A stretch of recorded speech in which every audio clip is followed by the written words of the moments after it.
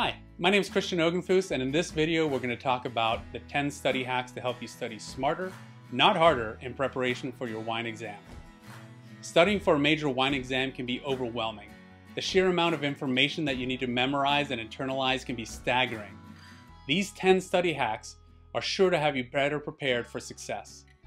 If you're like most people who study for a wine exam, you probably read the material, take some notes, and then cram the night before the exam. And we know this is just not a path to success. Don't worry, Napa Valley Wine Academy is here to help. Now let's look at the 10 scientifically proven ways to help you attack studying in a strategic manner. Ditch cramming. Let's face it, cramming just doesn't work. The tendency with cramming is to rely on familiarity of a subject rather than truly knowing the material. Familiarity of a subject and truly knowing a subject are worlds apart.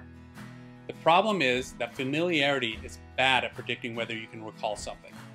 So let's continue on to our next tip. Stop forgetting.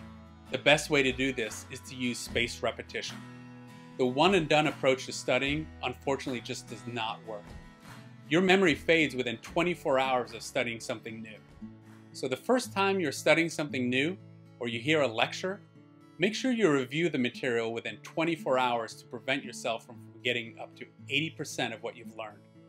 Furthermore, try and make studying the subject a daily task, even if it's for as short as 15 to 20 minutes.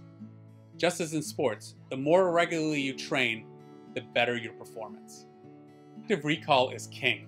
The best way to learn material is not by reading it and rereading it. This only leads to familiarity, not understanding. Instead, use the active recall method.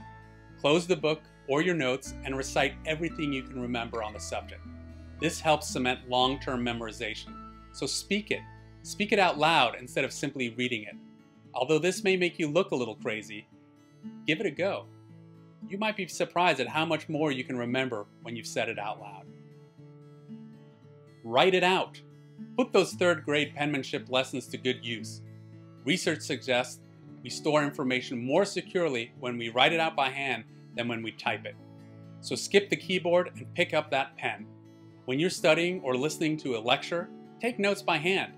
The next day, recopy the most important notes from a previous day onto a new sheet of paper. Or better yet, create some flashcards from your notes. The more you do this, the more you'll remember and memorize the information. The two-stack method. Flashcards are a good example of using active recall, and using the two-stack method is the best way to cement your learning. What is the two-stack method, you ask? Well, basically, it's a way of organizing your flashcards into two stacks. Put the flashcards you answered correctly into one stack, and the ones you answered incorrectly into a separate stack.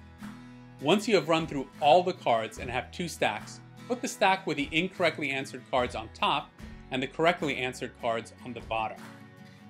Now run through the process again, placing the cards into two stacks once more. Repeat this process until you can comfortably answer all the cards correctly and only have one stack. Draw maps and diagrams. Drawing maps and diagrams will help you to visualize information that would otherwise be hard to describe. This is a great way to master wine geography or production processes.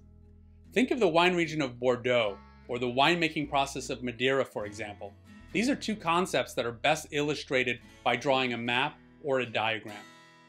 This creates a visual memory in your mind which can be recalled more easily in an exam. Mind mapping. Create mental associations.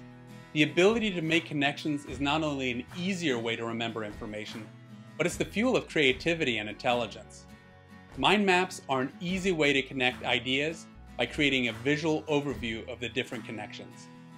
Mind mapping increases your creativity and productivity because it's an excellent tool to let you generate more ideas, identify relationships among different data and information, and effectively improve your memory and retention. Teach what you've practiced, or in other words, teach what you've learned. The best way to test if you really understand something is try to teach it to someone else. Teaching requires us to organize and explain material, which just happens to be two of the most important aspects of understanding. If you can't get anyone to listen to you explain the growth cycle of a grapevine, hey, why not try to teach it to a class of empty wine bottles? Practice, practice, practice. You often see athletes practicing under race conditions on a course that they will be competing on later. As a student of wine, you should do the same. Practicing under testing conditions with sample exams can help train your brain to retrieve information you need much easier later on. We even encourage you to write your own exam questions. Write exam questions after having reviewed material or a section of your studies, and then keep them aside for the mock exam later on. Hit the pillow.